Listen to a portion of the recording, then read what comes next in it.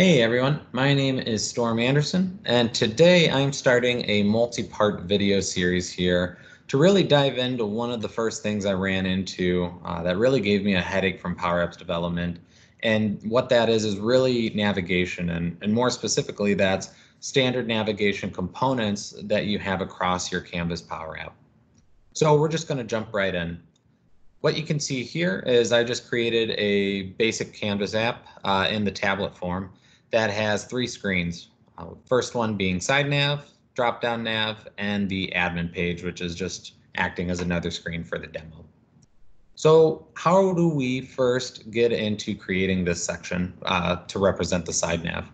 And there's many different ways we can do this for the eye, but I always just like to carve out this section first with a rectangle. This is really handy for just creating kind of basic structures and outlines, if you will. So I'm going to stretch this to the whole little corner here and make this somewhere around 260 width.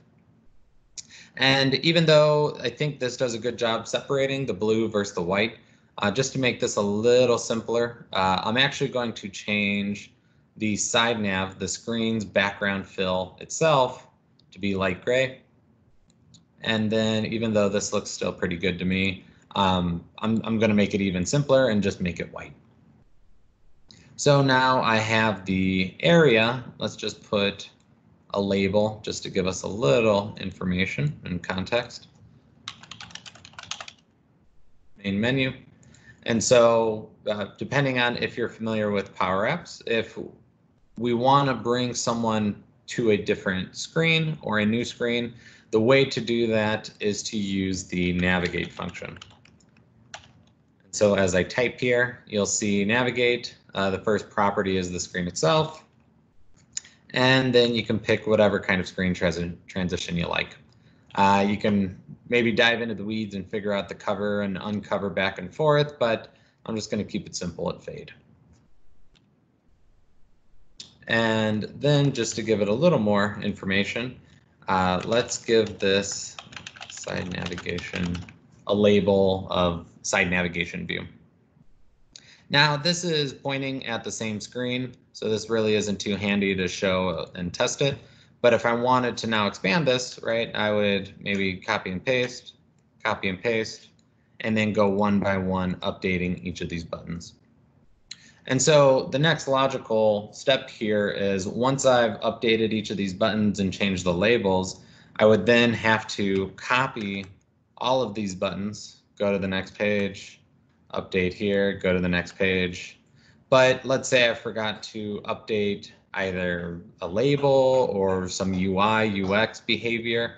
I would then have to delete all of these from each of these again, come back to the main one, update that button, recopy, and you can see where this is just slowly turning into very redundant, painful behavior if you're trying to be more agile in what kind of UI, UX behavior you're looking for.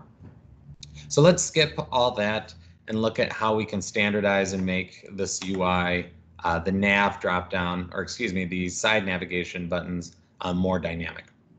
And so how we can do that is rather than having each button have its own representation of the label and the screen it's pointing at, we can instead create a global, or rather a collection, that will store all of the different information we need. And so we're going to call this menu navigation, and we're going to create our own record schema that is very similar to what we just used, right? So the button needs a label. So then this can be side navigation view. The button needs a associated screen. And in this case, the first one is side nav. And something I'll explain once we get all the buttons created is we need a reference of the screen name, but as a string. And so you can just copy and paste and put it in quotes. And like I said, I'll show you real shortly how we're going to use that. So now that we have our schema, let's add two more just to represent a little shorter, and I will call this the Now I'm just going to update each of these. You can see all of these show up in IntelliSense, which makes it pretty easy for me to just fill this in. Admin. And close it off. And there we go. Now we have our own menu navigation. Whenever we make changes to OnStart, always make sure to rerun your OnStart function. And now that we have this data, we can double check that by double clicking, and we can see that's all here. Now we can go ahead and implement the dynamic buttons. And how we're going to do that is by inserting a gallery. So I'm just going to size this roughly to about the same size here. We can adjust this. And so with the gallery, the main piece, of course, is the button going into the gallery. So let's just Control X, come to the gallery, we'll edit the card, and I will Control V, and now we have the button. And you can see that it's dynamic based on the collection of items here.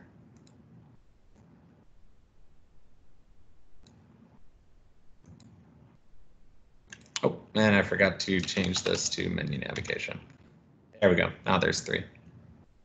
So 2 things on the gallery. I'm going to keep the padding for now. I think that gives it some space, but I am going to make the template size the same height as the button. In this case, the button is 46. Let's meet these in the middle. Let's say 50. And for the gallery now, we'll bring the template size down to 50. And you can see that that auto adjusts everything for us. But the button still needs to be updated. So first, let's go ahead and update the text. We can take out that static string and now use this item.label. We can go to the onSelect where we have the navigation, and now change this out for this item.screen.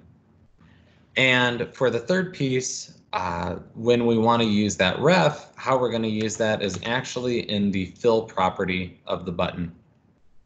And so what we want to do here is, if the button is representing the current screen that we're on, right? Side navigation view would mean side nav, drop down nav, and so on. We want to show that that's the screen we're on to help the user understand just from a UI and UX standpoint and guide them along a little bit easier. So a great way to do that is to make the fill or the display mode of the button more dynamic.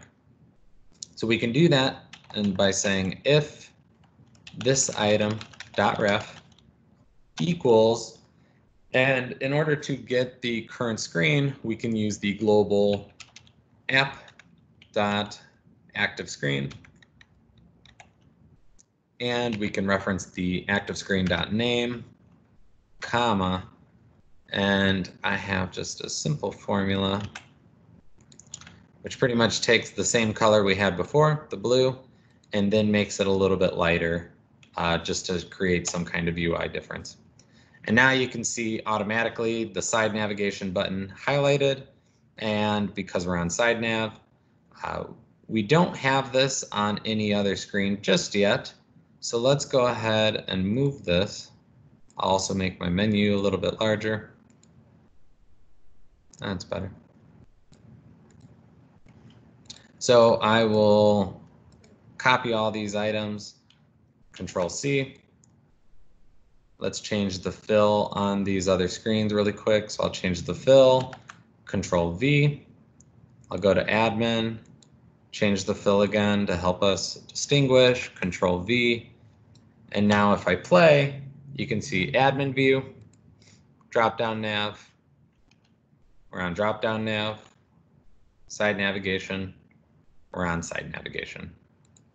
And that is how we do the basic structure for a dynamic gallery.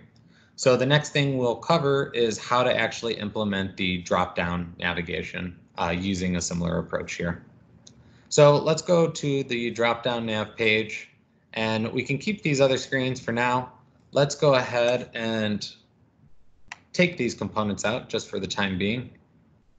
And all right, if we want to start from scratch here, we can now, again, add another rectangle. Again, rectangles are one of my favorite ways to distinguish content, like I said. For a top nav, I typically go for somewhere around 56, just to give us some space with some of the other out-of-the-box components. And so when we want to present the dynamic gallery, let's actually go and copy this back. And then we will come back to our drop-down nav.